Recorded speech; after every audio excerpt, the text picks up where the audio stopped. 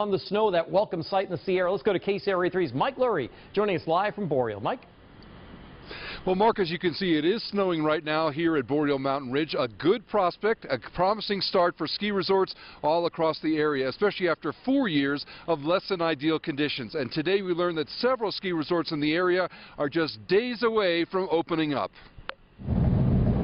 Driving along Interstate 80 today, you can see a blast of fresh new powder.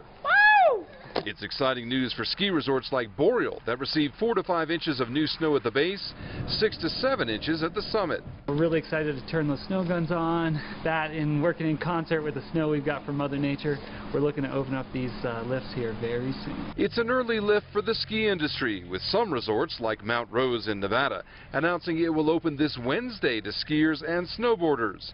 The biggest challenge for some was getting to and from the Sierra. This tractor-trailer jackknifed heading westbound on Interstate 80, causing big backups and delays.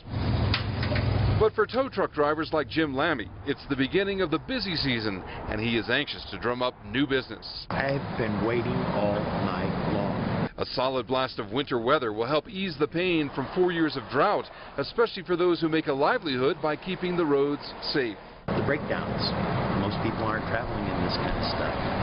Not until you can go skiing. Once you can go skiing, then everybody wants to be out here on the road.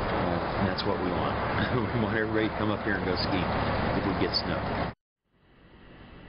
And back here live at Boreal, they are expecting a very busy season. That's promising news for them, and also good news for many retailers that are selling gloves and hats and other winter paraphernalia. We'll have much more on that coming up tonight at 6. Reporting live in Soda Springs, Mike Lurie, KCRA 3 News. So, Mike, tonight, skiers, snowboarders can't wait. They see your pictures with the snow. Any word when Boreal might actually open for the season?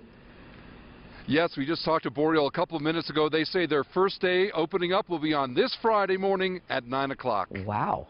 All right. People are marking their calendars right now, I'm sure, as the words come out of your mouth. All right, Mike Lurie, thanks so much for that.